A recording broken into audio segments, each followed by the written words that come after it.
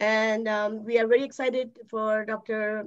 Geeta Shah and Dr. Kaushal again to do this session for us. Dr. Shade could not join because he had a conflict at his work. But we are very excited. I hope you guys have tons of questions to ask because we are, even though vaccinated, we still have questions. The only housekeeping requirement is please post your questions on the chat and we will take care of it after our doctors are done with their slides and with their topics. So we start. Nimesh bhai, we are ready? Yes.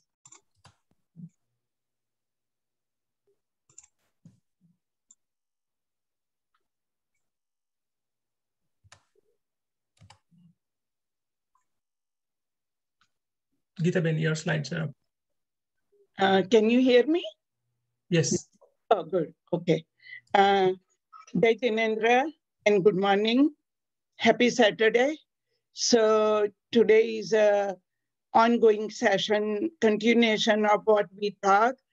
We will be very brief. There are, I know, a lot of questions for a lot of people, but we are all learning together. This is the one condition where public and the provider physician community are learning at the same time. But hopefully physician community is a lot ahead of the game in last 1 year or more than a year. So I can see the slide. What happened?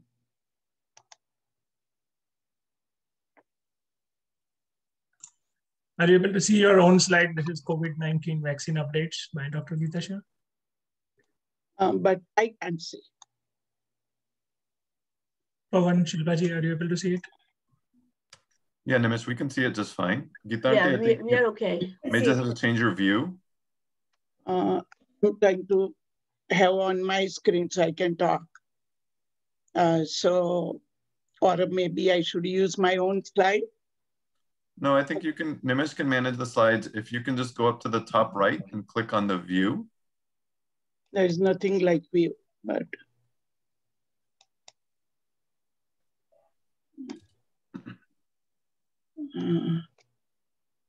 Anyway, I can see in the corner, but I cannot expand it. Do you see it in the corner? Yeah. Just click on it and it'll switch. Okay. Thank you. So the first slide is just showing, this is a really recent slide, and it shows all over the world how this pandemic has taken over. And globally, a day before yesterday, there had been 155, 665, 214 confirmed cases. This is a underestimation of the confirmed cases. We all know that. And then there are over 3 million deaths. And but the good news is there is one extra thing is vaccine doses has been, as of 5th May, there is over, what should I say? How many million has been given, vaccine doses has been given, but we are so much behind still. So next slide shows, this shows that so many countries started long before, and look at the Israel is number 1. We, United States is number 4th, and more than us, other countries have given vaccine. Look at, unfortunately, our own country, India, is so much behind in vaccination. The point I'm trying to say, the prevention is the best thing in medicine, and we all need to encourage each other to take the vaccine ASAP. And that is how we are going to control this pandemic going forward. Next one. This shows the United States. So far, over 100 and almost 150 million people have taken, 150 million people have taken probably 1 dose. but definitely over 110 million have completed their vaccination. And then other countries, it shows how far behind they are. And it is not, we are not trying to say anything bad about anybody, but this is the reality. It involves multiple things: availability of the vaccine, and then distribution, and then public taking the vaccine. So next slide. Again, same, Israel is number 1 and we are number 5th almost. So we need to still long way to go on taking the vaccine. So as I was asking Shilpa ji, that do we have our own data? And we don't, unfortunately. But I request every single person now, you are going to, we are not talking about below 16 or below 18, but that is also coming soon. Next one. This is a little older slide. This is from March 2021. This has changed. So I couldn't get the newer slide, but you can see the 3 vaccine what we have in this country: Pfizer, Moderna, and J&J. So it is efficacy is excellent. And then there are different variants going to come out. And I know my colleague is going to talk on the variant. So we can talk about that. And more data has come out that Pfizer and Moderna might be covering almost all variants. But at what level, we can discuss at that time. We don't have AstraZeneca and other vaccines. So next one. So I have 3 vaccine which is approved in USA so far. And these are emergency use authorization. Soon it will become complete approval from the FDA. So it says actually Pfizer is the only one which is over 16. And as I know, my granddaughter, she's 17, she took it. So others are 18, so it's not much difference. And efficacy is excellent, especially the efficacy of becoming extremely sick, mainly becoming on respirator or in ICU or dying. That really preventable by all the 3 vaccines. And that is the most important. I have to say that you took the vaccine or I took the vaccine, it is no 100% guarantee, because it depends on your individual condition. We gave monoclonal antibody in our hospital, and recently we had a patient, and that patient had completed a vaccine in February, and in April, he became corona positive, and he was very symptomatic. So he was a transplant patient. So we end up to give him the monoclonal antibody. So we do not take it granted. If you have any symptoms, if you are in contact with somebody, even you have taken vaccine, make sure you get yourself tested. So nothing in medicine is 100%. So each individual case should take on their own and then communicate with their own provider. And sooner than the later, that's the need. So next one. So this one had gotten so much news, and Johnson & Johnson vaccine was taken off, and then again, FDA approved for the use. And this blood clot issue has been become one of the big concerns, especially people who have taken the Johnson & Johnson vaccine. The answer to the question is that do not worry. It is really very rare. It is no clear-cut answer yet, and maybe Dr. Kaushal might say a word on that. But the point is that there is nothing in medicine which does not have side effects. Now, this happens more on the, more with the, it look like more with the women who are on a birth control pill or has some kind of hereditary issue. So some kind of specific population may get this issue with the blood clot. All we need to be aware of, and there are no blood clot for the Pfizer and Moderna at present, and both are mRNA, different method than the other one, which is Johnson & Johnson. Next one. I just wanted to mention, next slide, please. Common symptoms with that, and if one of these symptoms or multiple symptoms happen, you should go nearest emergency room. Hopefully, this is just for the information. It is extremely rare. Otherwise, this vaccine would not have been approved again. Next one. There are two other vaccines which are going to come. Oxford AstraZeneca, it will not come in this country so far. It seems to be, but it is the one, that is the one I think is in India.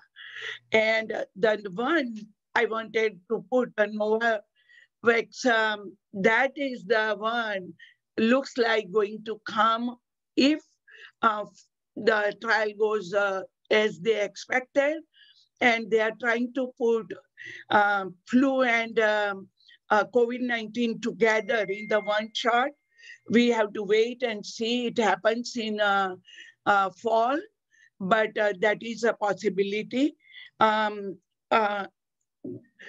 I think that's all I have to say about this vaccine. But Novavax seems to be promising, and it may cover more variant than what it is now. So next one. And everybody should be knowing this when you took the vaccine, what can happen. So there are, these are the common side effects. And it happens with almost any vaccine, pain, redness, and swelling. It is nothing particular about COVID-19 vaccine. However, it could be some of the population experience this side symptoms after the second dose. So if that happens, don't be alarmed. It may go away in 24 to 48 hours, and just take a lot of fluid and rest, and person should be fine.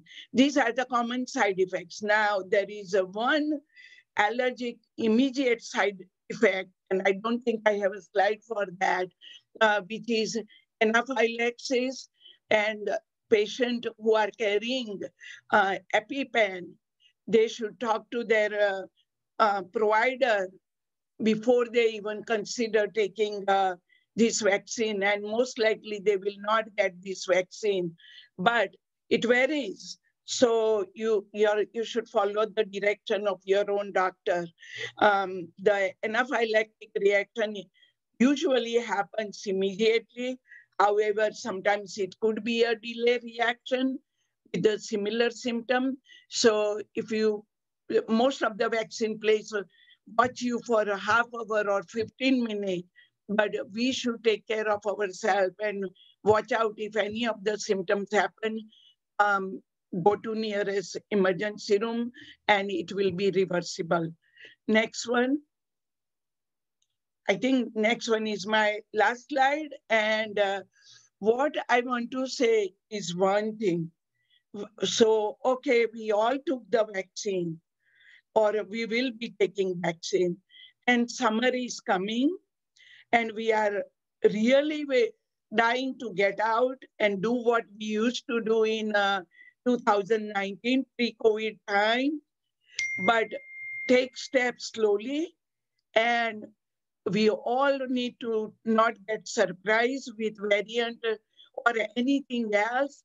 The good thing is, because of these precautions, your allergy symptoms might be down, your upper respiratory tract infection, bronchitis, etc.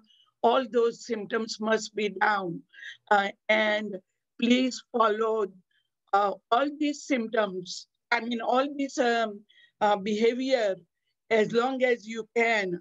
Avoid crowds, and 6 feet away is a relative term, and that was for the COVID time, whole time, even now. But if you are indoor with a lot of people, it is hard to manage that. And that's where people who are not vaccinated, they are going to get trouble. So 6 feet or 3 feet, all these numbers are thrown to us. But most important thing is wear the mask. Most of the people now started to wear 2 masks. And I'm sure there will be question about cloth mask versus surgical mask, but we'll talk about it. Wash your hands. That is the most basic thing we used to do in India before eating, after eating, but we forget in this country. So we need to continue that. Encourage your neighbor, encourage your friend, family to take the vaccine. But despite of that, if you get symptoms, make sure you get tested for COVID-19. Thank you.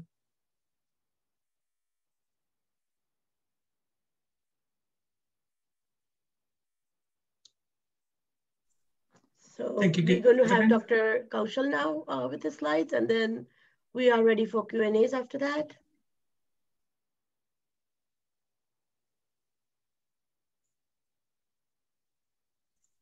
Can you see your slides okay, Dr. Kaushal? Yes, I can see it. Yeah. You're muted. Yeah. Dr. Kaushal, you're muted. Sorry about that. Hey, good morning, everyone, and thank you again for the opportunity. For those who didn't meet me last time, I'm Manu Kaushal, one of the pulmonary critical care physicians up here with MedStar, and being taking care of mostly the severe COVID patients. So thank you, Dr. Shah. It was a wonderful presentation on the vaccine efficacy. I'll just talk about more on the new variants that are coming. I know there's a lot of questions, and a little bit about long COVID. I don't know if you've heard it. I have no financial disclosures. Take it to the next slide, please. So what do we know about the variants? So, why variants? So viruses are constantly mutating, especially coronavirus, and it's constantly mutating. There's mutations happening with every replication. So what is this mutation? Mutation is actually an error that happens when viruses are replicating.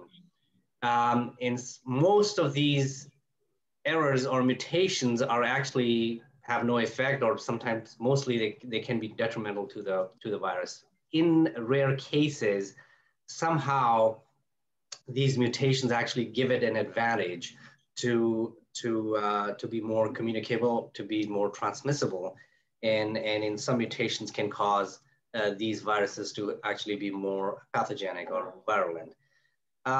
Generally, where it happens is where there is more the replication of the virus, the more chances of these mutation or errors happening.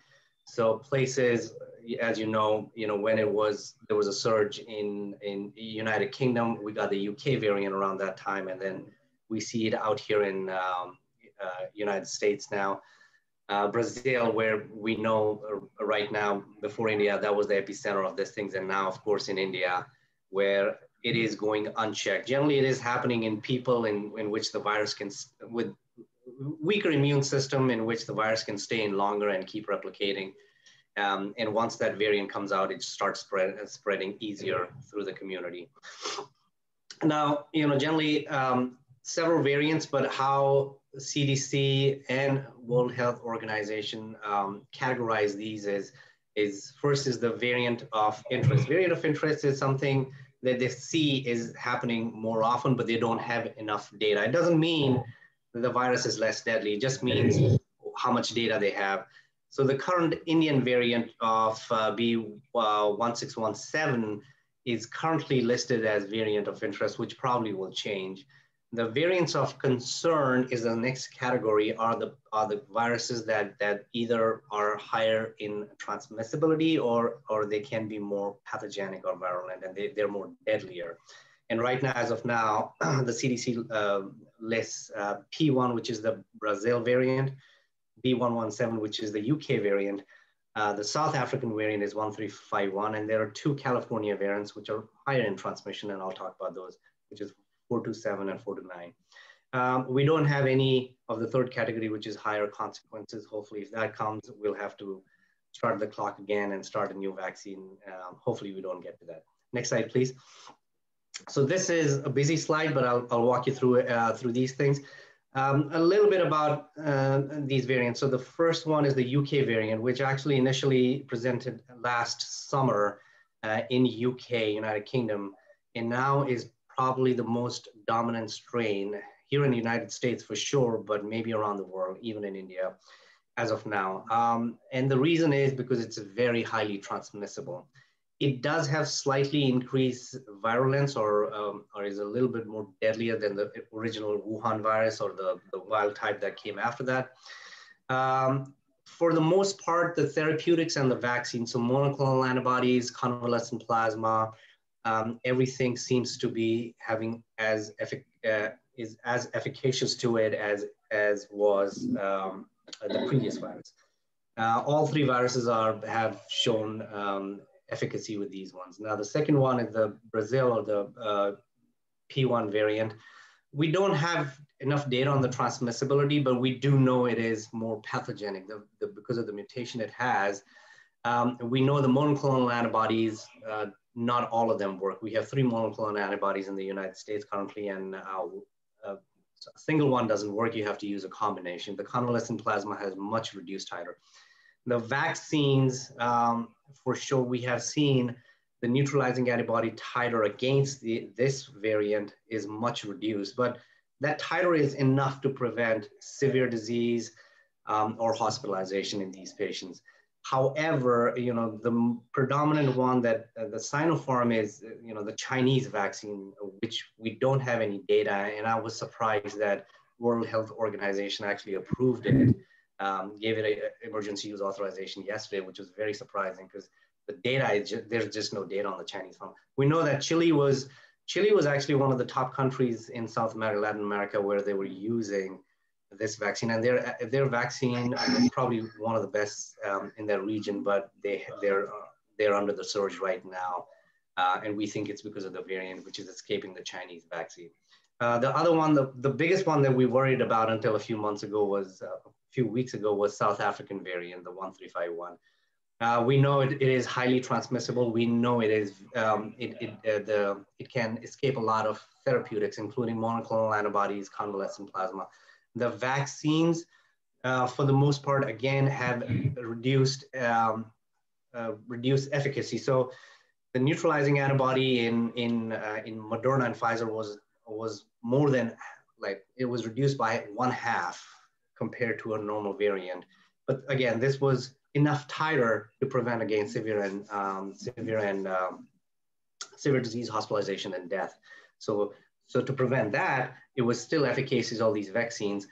It may not prevent against mild or moderate disease, however, because it's less efficacy. AstraZeneca, however, may not work. I know the data is not out there. South Africa actually stopped using AstraZeneca and it's giving away its doses. J&J also has reduced efficacy because during the trial itself, when it was South Africa, the efficacy out there was reduced to 60% as compared to 77% here in the United States, where the UK variant was there. The California variant is something that we've known since found out around November, December of 2021. We know it is more transmissible. It may not be very more deadlier or more pathogenic, but slight reduction in therapeutics, but the vaccines are definitely, all these vaccines are working against it. Now, the big question is this India variant, which there are studies going on, we don't know, but I mean, just looking at the picture, it just sounds like it is, and based on the mutations, it for sure is way more transmissible. It has to be more pathogenic and deadlier. it does have what is called an escape mutation, and I'll talk about it in a minute, which helps it escape most of the antibodies and the therapeutics that we use, including the antibodies that are, the immune system that's generated by the vaccine.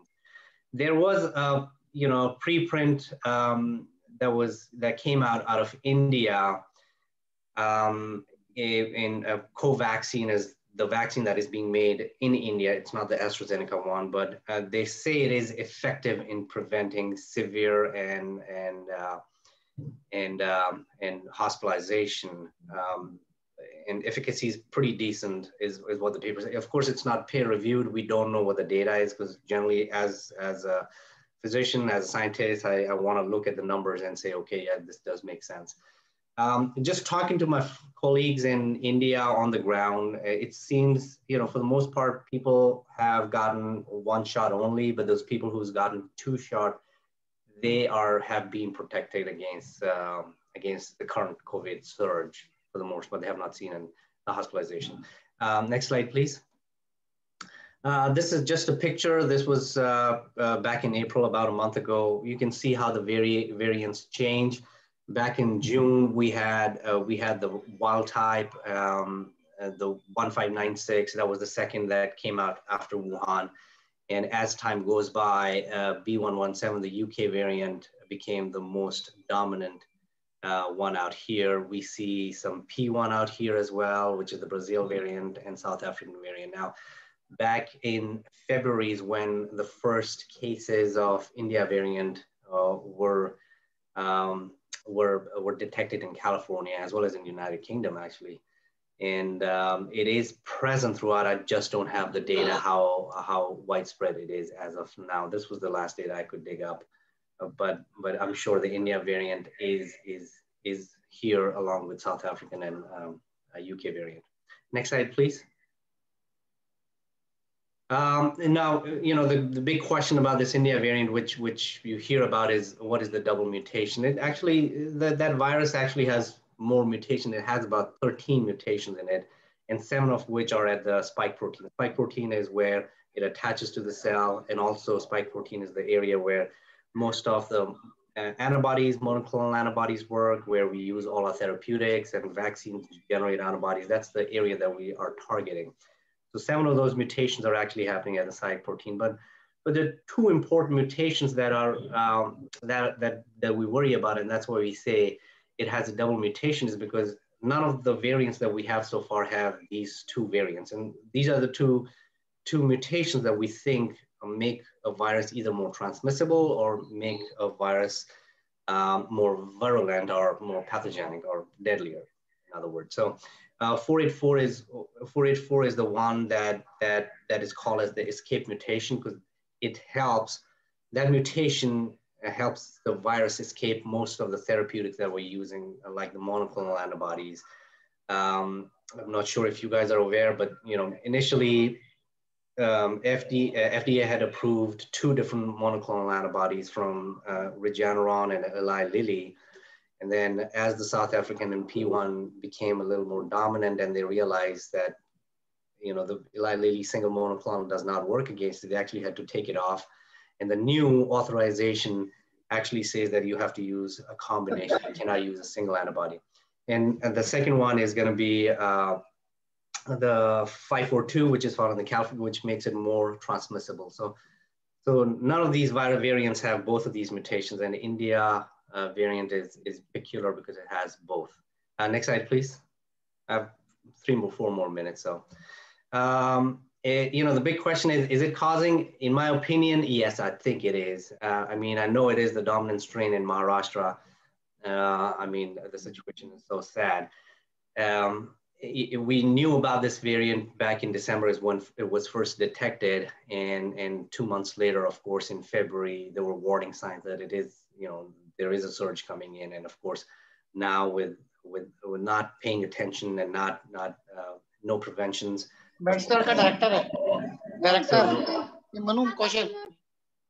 Yeah. So anyways, we had the same situation. So this was a city in Brazil, and this is I'm talking about back in December.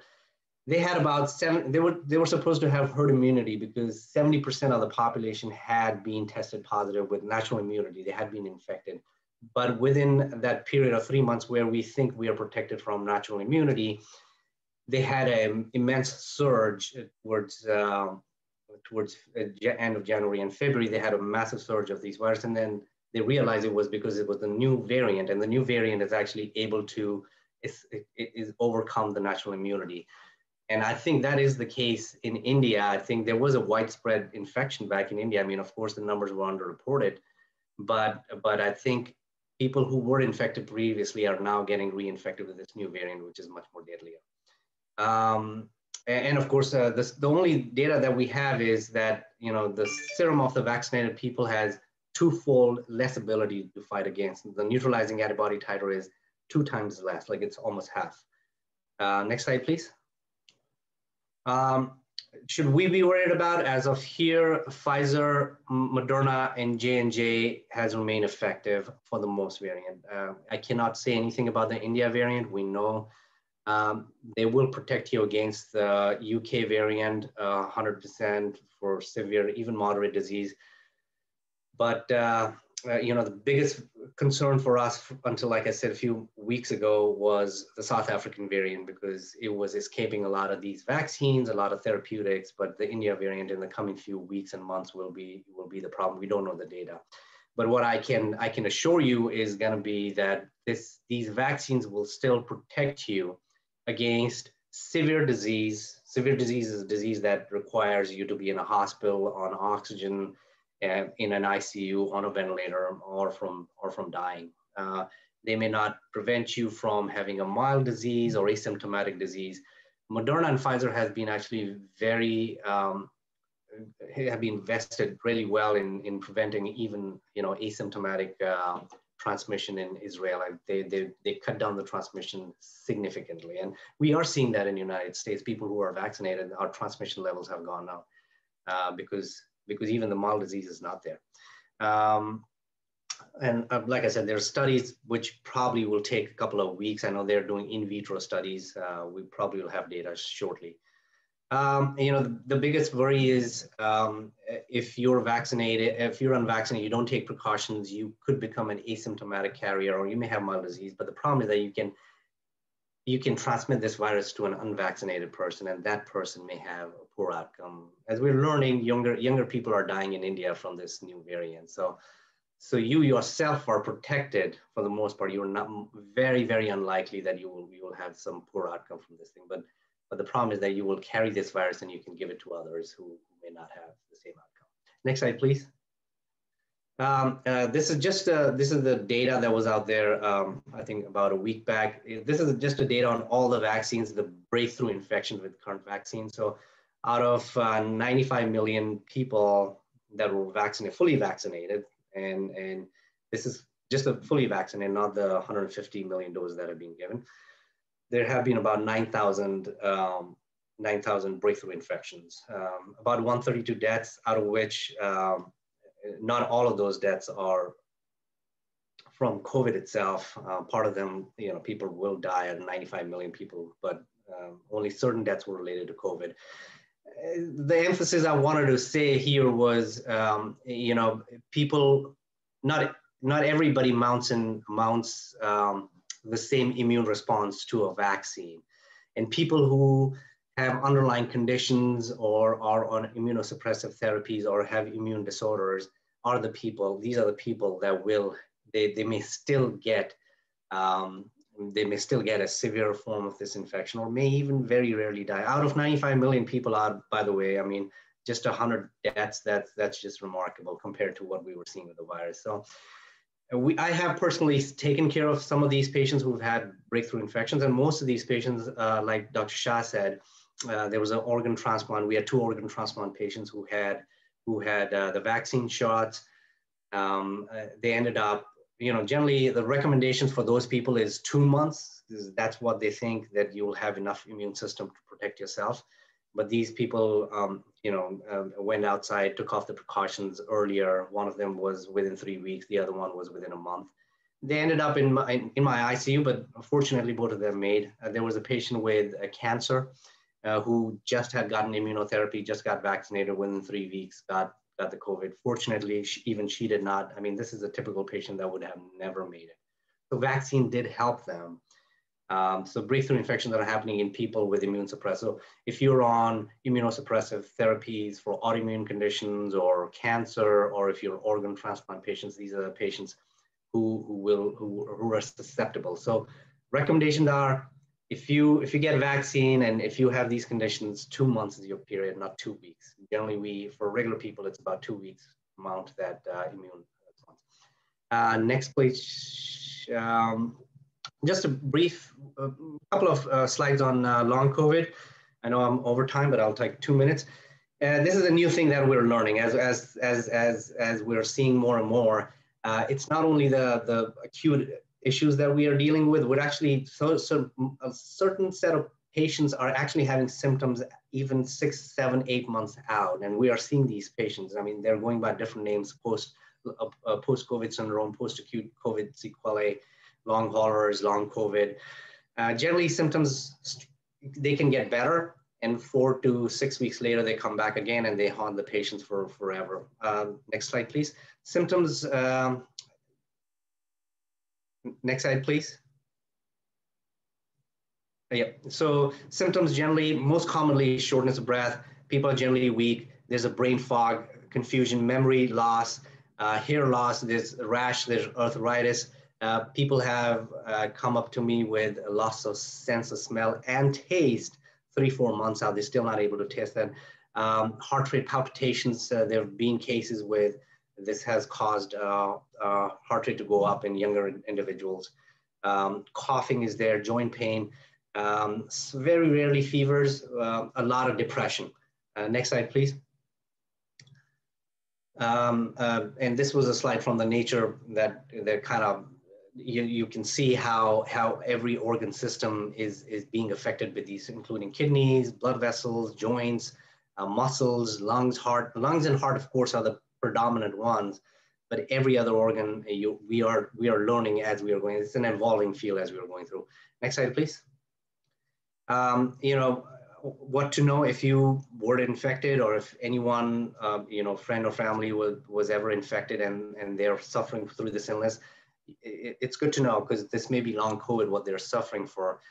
Who gets this? We don't know. It can be anybody who even had mild disease, who got better within a few days at home, did not require to the hospital. A lot of people that came into the ICU and hospital, I've spoken with them, they've gotten better, they've gotten symptoms.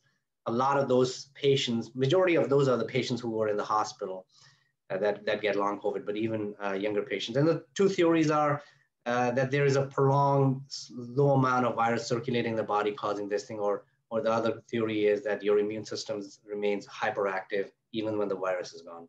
Next slide, please.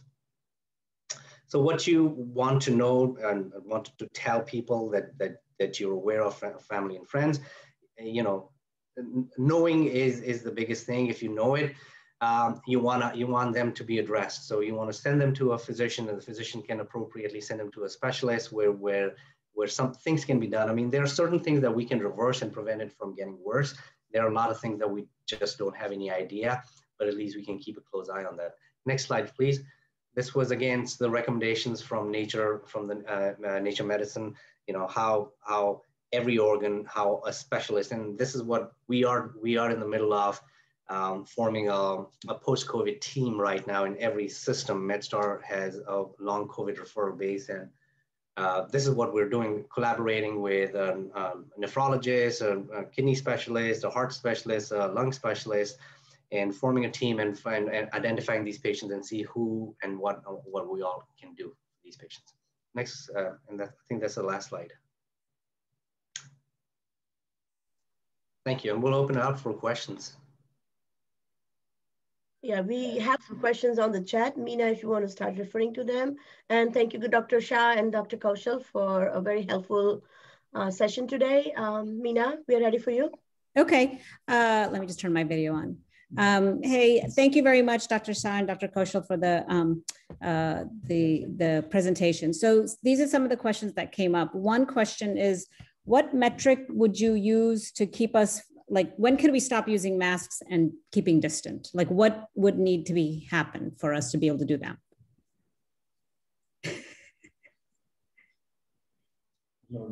I guess we both can take this question, but answer is we are not yet ready to remove the mask or all the precautions.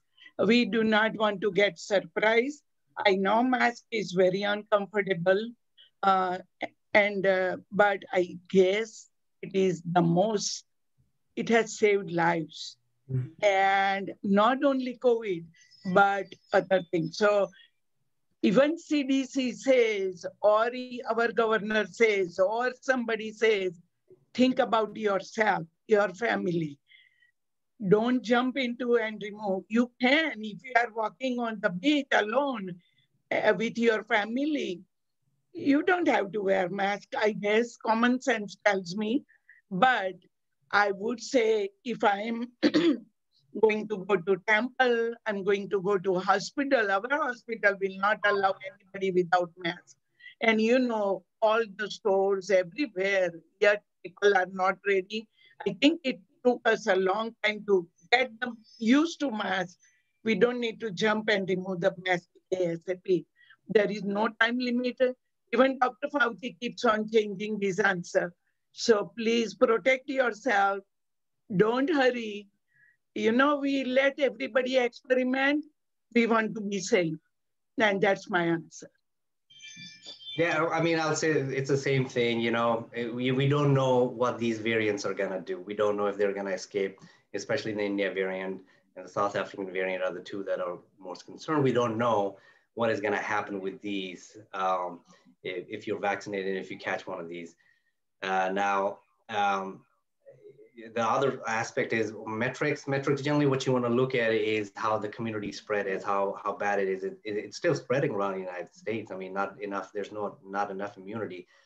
Like I mentioned, I think you probably may be okay from the virus, but you may carry it and spread it around and give it to the people who are unvaccinated. So you know, vaccines will, the masks will be around through this year for the most part.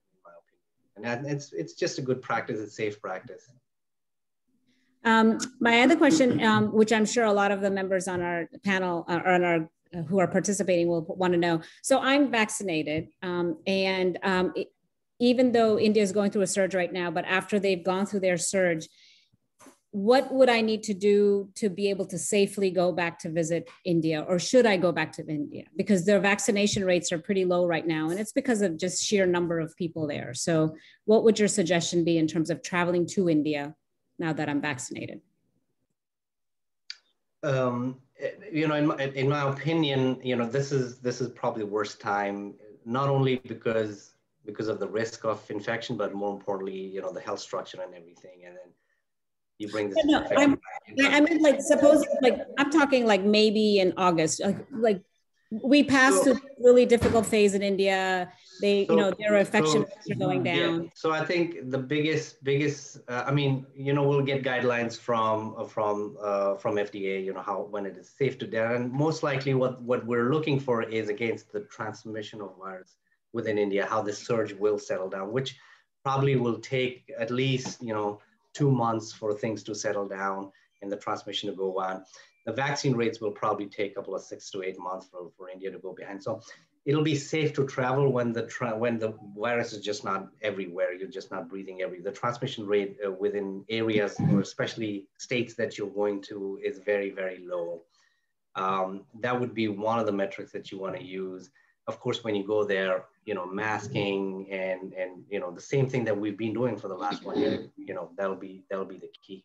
Right now, of course, it's just unsafe for the next, and I would guess at least for the next, I don't anticipate for the next 2-3 months things changing drastically. I like to say I absolutely agree with you, Dr. Kaushal. I would say, I'm talking about my age and, you know, older age, who love to go in winter months to India for 4 months and then come back and all that. Let's hold off, stay here and not jump on. I don't think this year we should plan at all unless it is emergency. that you have to go.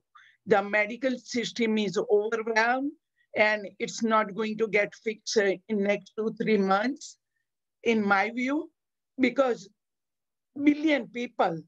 And what I hear, every other house as a COVID positive. That means people are not yet vaccinated, and it's really very sad situation.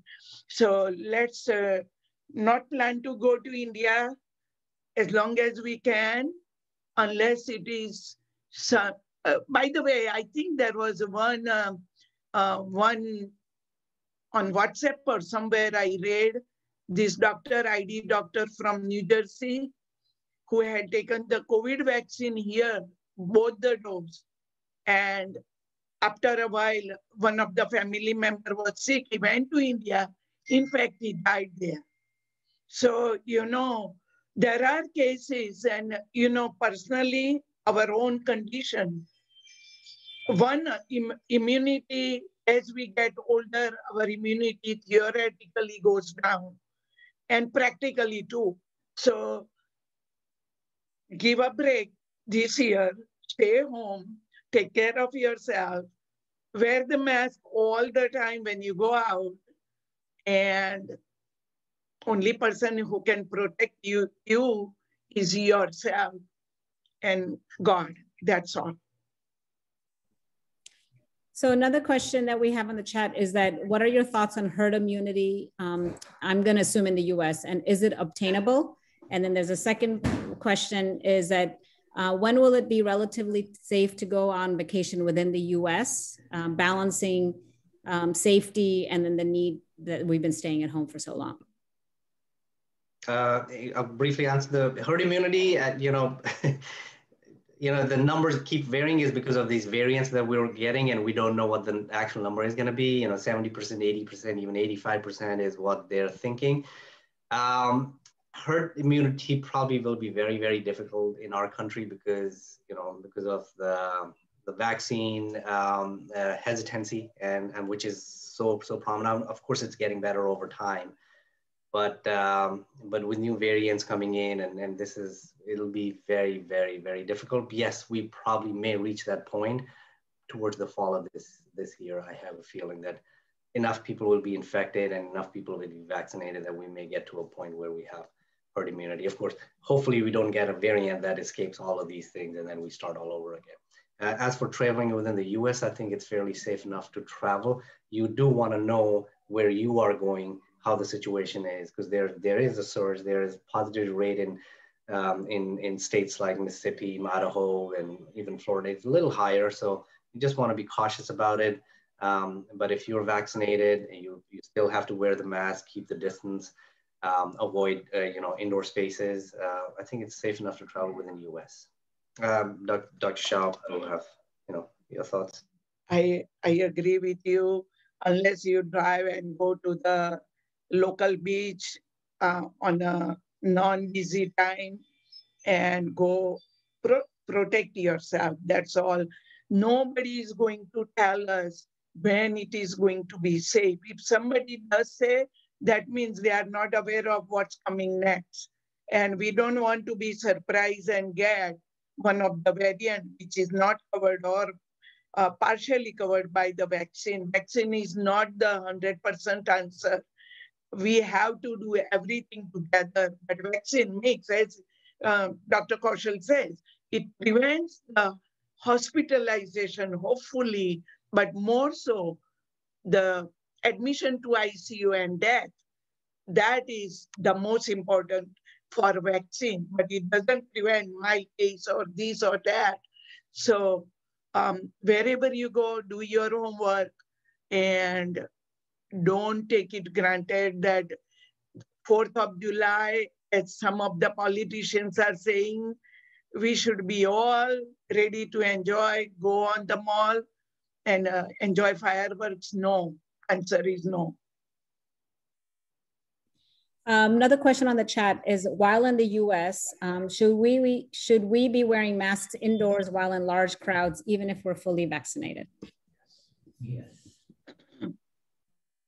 Now the answer is yes. I mean, if you actually go to the CDC website, there's a very nice picture with vaccinated people, unvaccinated, and activities. And then the vaccinated people have certain things that without masks that you can do, and certain things where they recommend. And it's very nicely done because, you know, there's a green zone, there's a yellow zone, and there's a red zone. So we don't go into the red zone if you're unvaccinated ever, but people who are unvaccinated are mostly in the yellow and red zone. So yes, if you're indoors in large crowds, you can control the ventilation, you can keep you have to wear masks. Even outdoors, actually, if you're with people that you don't know of the vaccination status, and you can keep the distance, and it's going to be, you know, concerts or large gatherings outdoors too, you should be wearing masks. Because again, you know, you could bring it over and transmit and give it to somebody who was unvaccinated. That's a very decent possibility. I don't see any more questions in the chat. Let's see. You did answer the question about the nasal spray, the nasal vaccine. Oh, no, there's a question. I'm sorry. In some of the cases of the vaccines, I've heard that muscle pain and arthritis can be triggered. So what are your thoughts about that particular issue? You know, I don't have, I mean, I was looking at the VAERS data, which is the vaccine long effect. I mean, it's one of the data that releases out. With Moderna and Pfizer, I have not seen lingering effects. For the most part, they have not reported those. I don't know anything. I know with J&J, the issue is with the blood clotting, which generally is happening in women at childbearing age, but I don't know of muscle pain. I don't know if Dr. Shah knows anything. And I would say same thing, but when we get local inflammation and arthralgia more than the arthritis, if you get a fever, some patient experience that, but those are temporary, self-limited symptoms. No chronic symptoms has been identified when I was doing the research, and no, those are some patients. Some of the colleagues in the hospital where I work said that they had to take 2-3 days off because they felt kind of weak, and because of the fever and myalgia and arthralgia. But no, answer is no long-standing effect. Oh, there was 2 questions. I think Dr. Kaushal, you answered one of them. Is it overkill to get the COVID testing every 2 weeks if you're an essential worker? Yeah, I mean, unless you're traveling, meeting somebody who's vulnerable, non-vaccinated, or if you have symptoms yourself, that'd be the only time. But just because you're an essential worker in line of, you know, I'm a critical care physician, I've been tested maybe twice throughout all of this. Okay. And what about the vaccinations for kids? I know that Pfizer is the Pfizer vaccine is being it's being considered by FDA for 12 to 15. Anything younger, 2 to 12? Do you know anything about that? Yes, both. In fact, one follows other, or both simultaneously. 12 to 15 emergency use will be coming out soon. I guess by next month. And then they are talking about 2 months to 11 years. That will be the next. So the Pfizer medicine is, and Moderna both, they are already doing the studies on this younger population. So it's a question of time to make sure they are okay as far as side effects are concerned, but question of time, everybody will be included. In fact, the babies from 6 months to onward. So it will become like a flu vaccine eventually. It may take by the end of the year at the most, but soon. I was listening yesterday, Pfizer CEO was in fact saying openly that any new variant comes, we need 100 days to add that in our vaccine. Now, how true it's going to be, time will tell. But he was saying even that. So Pfizer and Moderna both seems to be very promising. And Johnson & Johnson has also used in certain population where some patients do not want to take 2 doses or whatever. So and it's convenient to give Johnson & Johnson in the doctor's office or locally in emergency room, wherever. So all the 3 vaccines are very important. Thank you. I have a quick question. Would it be safe to wear a cloth mask or the surgical mask? Any recommendations? So Dr. Kaushal can say what his experience or his thoughts, but I personally believe 2 surgical masks I had been wearing. Of course, I'm older than you guys, but 2 surgical masks all the time. I go to a Harris Teeter or I go to a hospital. One thing about surgical mask, it makes me sneeze more, in fact, allergy kind of. But you throw away and wear new one. I don't know how many people wash their cloth mask. And all this spit in the cloth, it's more infectious to themselves than others. And I'm against cloth mask. I have no cloth mask with me. Only thing I believe is surgical mask, very disposable. You can change, depending on use, you can change or reuse whatever is. And, but I don't need to be fancy and match my clothes with my mask. So I'm above all that. My goal is to protect myself, and that's about it. And that should be the goal for everybody, in fact. So that's my answer. Yeah, no, it's the same thing. I don't think there is much of a difference. Of course, if you're using a cloth mask, you want to make sure it has a double layer, not a single layer. You know, thickness should be good and breathability should be there, but you know, thickness needs to be good. Surgical masks, of course, are easier. You can use and throw it away. And like Dr. Shah said, I don't think a lot of people wash their masks the way it should be done after a couple of uses. But yeah, I mean, if you want to look fancy, what I do is wear a surgical mask and then a cloth mask over it. So. Well, thank you so much. This was really very informative. I'm sure we will have more sessions as such. Thank you again, Dr. Shah, Dr. Kaushal, for always informing us and keeping us on track, So now we will, if nobody has any questions, we are going to move on to our next webinar, which is with NIH All of Us program. And I'm going to have Dr. Pawan Jhaveri take over now. Jai Janendra, everybody. And thank you again to Dr. Kaushal and Dr. Shah for such a very informative presentation about the status of COVID-19 as it continues to ravage us. I'm going to start out with a simple poll. So for those of you that can access your device easily, there's 3 short questions that are up there. And if you could answer them, yes or no, you should all be seeing the questions right now. And if you could just answer those 3 quick questions. We have about 39 people on the call right now. If we get to maybe half or so in the next 20 to 30 seconds, we will go ahead and share those results to get you a sense of what's going on and where we're going to take this talk.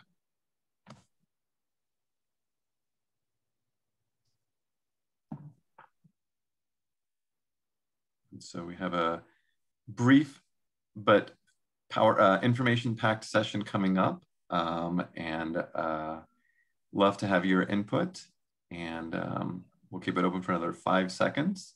If you guys want to put your votes in, and then I will share those results to get you a sense of where our community is at. And it will tee up Dr. Prabhudas to really share about what we have to talk about. So thank you to all of those that voted. And you will see here, I believe all of you can see this, that about half the folks have heard about the All of Us Research Program, but half have not.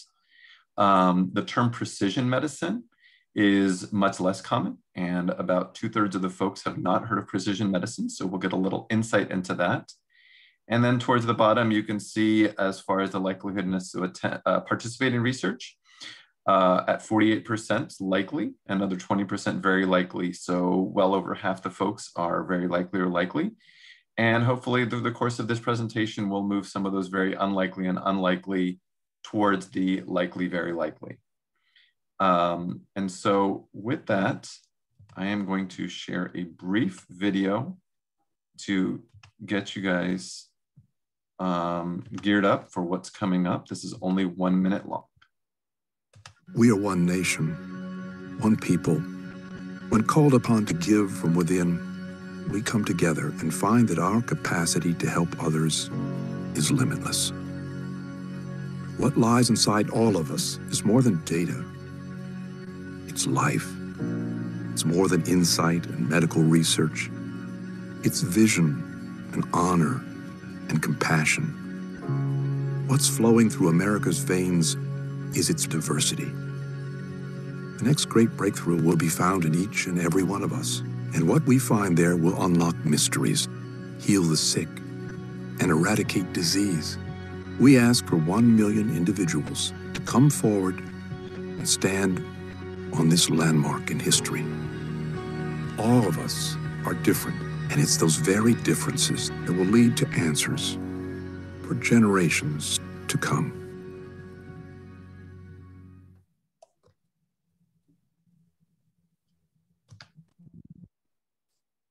Sorry, one.